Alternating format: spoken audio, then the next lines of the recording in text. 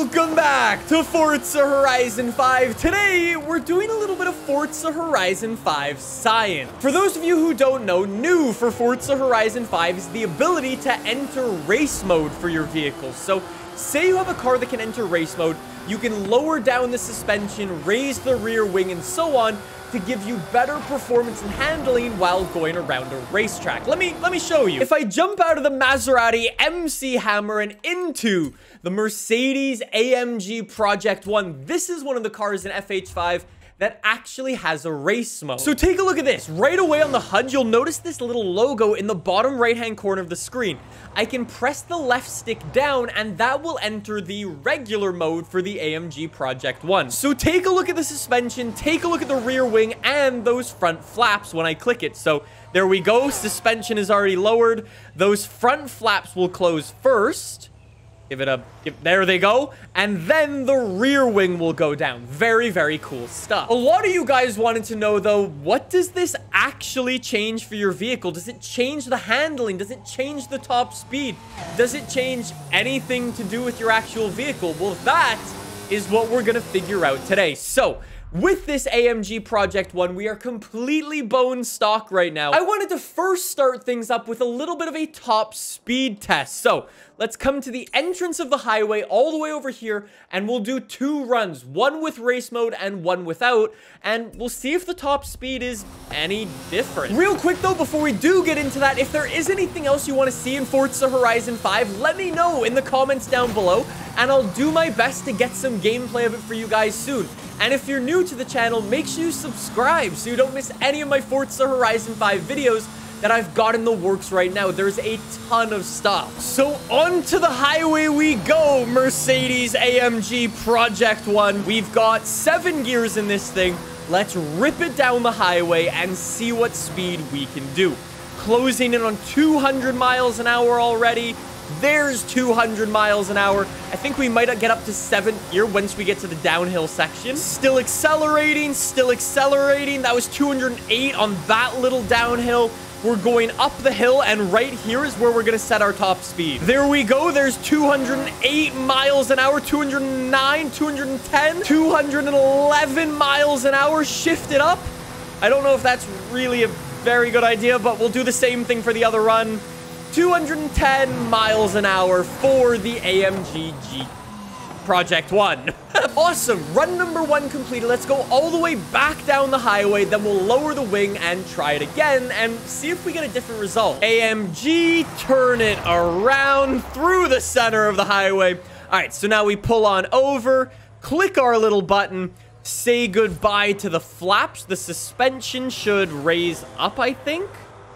There we go, and finally the rear wing drops down. By the way, during that animation where your vehicle is actually changing its state, all of your controls are locked, so you can't rev your car, change gears, or anything like that. You can still spin the camera around, but you can't actually drive while that's happening. Same thing for convertibles, just a heads up. I wasn't even paying attention, but we are absolutely 213, 204, we're going up a hill, and this thing is already going quicker. So it does actually do something. Whoa, 230? That's not even just like a little bit quicker. That's a lot quicker. 240 miles an hour out of the AMG Project 1. We're wiggling through all of the traffic. 245 miles an hour. It actually does something. No way. Let's go test number 2. Let's come to the drag strip and see what speed we can pass through that speed trap at after our wing is up or down. I'm gonna put the wing up and I'll show you what I mean. So right now, I'm putting the wing up and all of my controls are locked. You literally, you cannot drive. So just a heads up, if you try to cheese the system, you won't be able to. Let's line up in the center of the drag strip right with all of those lights. Wait, the drag lights are working today. In 3, 2, 1, and away we go. AMG Project 1. Shift it up through the gears. We actually got no wheel spin there, which is really, really nice. It's going to make this test really consistent. So away we go. Come on. Come on. 168.5 miles an hour. Okay, not a bad speed. What I'm wondering about this test is if your car... Ah! Guys, the AI decided to destroy my drag lane over there, so we're just going to ignore that. What I'm really interested to see, though, is if the vehicle is actually grippier in its race state than it is in the regular state. So we'll see how it gets off the line as well, and the top speed. So same thing, rev it up, and away we go. AMG Project 1. Shift it through the gears again. Very nicely off the line. No wheel spin, even in the regular mode. We're definitely picking up speed quicker. And there you go. 176 miles an hour. Okay. All right. So currently that is 2-0 for the regular mode for the AMG Project 1. How about we change the stakes, though? Chuck this thing back in race mode, and maybe let's do a test of braking. Let's do 200 miles an hour and slam on our brakes as we cross that drag strip line at the Horizon Festival. And we'll slam on our brakes and see where we come to a stop. The race mode should definitely be able to win this test, and 200 miles an hour-ish. Close enough to 200. We'll say it that white flag behind that stage thing over there. Okay, now I'll chuck the car back into the regular mode, and we'll try that again. Here we go, AMG Project 1. There is 200 miles an hour-ish, and we're gonna get ready to slam on the brakes now. Yeah, we went past. We went really far past. So what is that? Maybe like an extra 50 feet onto our braking distance with no race mode. Okay, that's interesting. Speaking of interesting, I do want to try another thing with this, because I'm wondering, right? Race mode will obviously make your car faster around a racetrack depending on how many corners it has. But do you have the freedom to choose your mode going into one of these races? So I've got a race right over here. We're in the regular mode.